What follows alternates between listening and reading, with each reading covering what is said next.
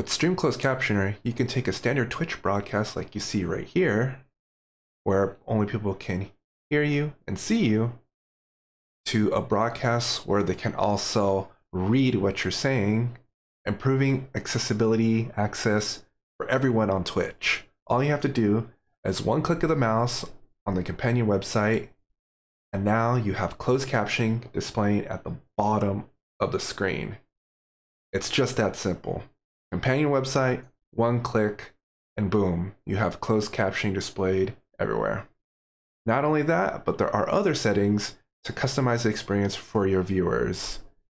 All they have to do is just hover over the text, and they can drag it around wherever they want to. And also, they can toggle visibility of closed captioning on and off. Just that simple. Customized experience for everyone.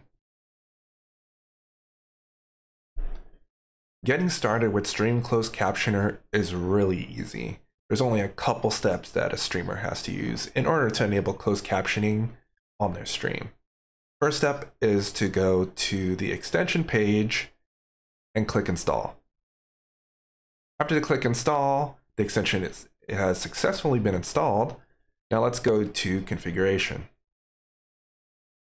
When they go to the configuration page, they'll be greeted with the configuration page with a couple easy steps that they should follow if they want to set up the extension.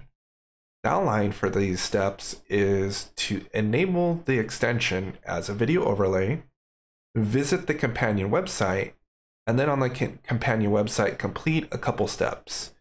The first step being linking your Twitch account to log in, visiting the dashboard page, and then when they're ready, toggling closed captioning on to turn on closed captioning, and when they're done, to toggle it off to make sure that closed captioning doesn't remain on in those times where you want to mute the mic or not send any data. So let's actually go to the StreamCC website to go through the setup process.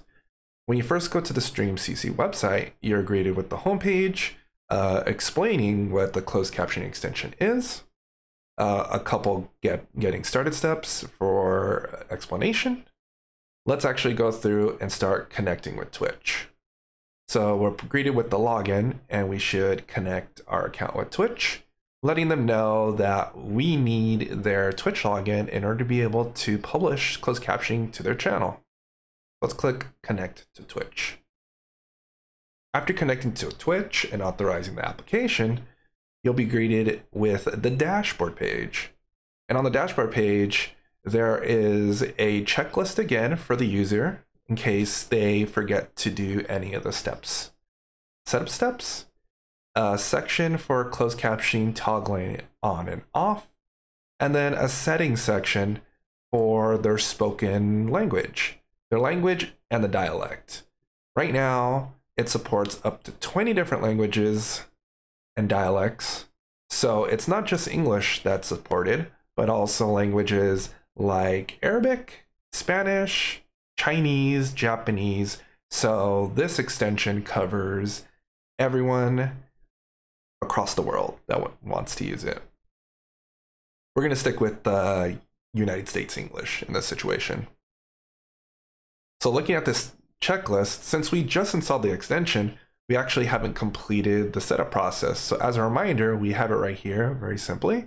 So it reminds you to install the extension, which we've already done. And then it also says to enable it as a video overlay. Let's try clicking that. Now we're taking to our extensions page, the My Extension page for the broadcaster. And we have the Stream Closed Captioner right here. So let's activate it as our video overlay. All right, we're done. It is set as our video overlay. So now let's go back to our website. So now it says the next step is to go live and switch it on. So let's say, once I'm ready and I click live, let's toggle this button to on. And we're greeted with a nice green bar letting us know it's on.